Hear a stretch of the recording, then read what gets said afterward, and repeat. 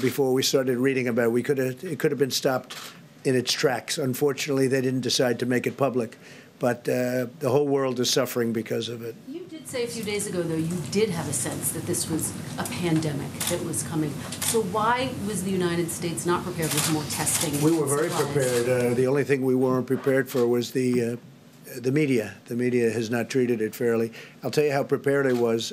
I called for a ban from people coming in from China long before anybody thought it was. In fact, it was your network. I believe they called me a racist because I did that.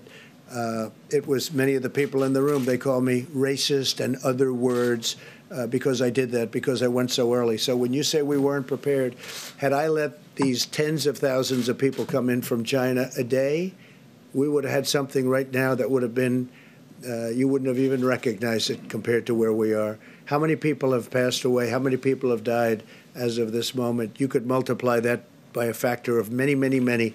So when you say that I wasn't prepared, I was the first one to do the ban. Now other countries are following what I did.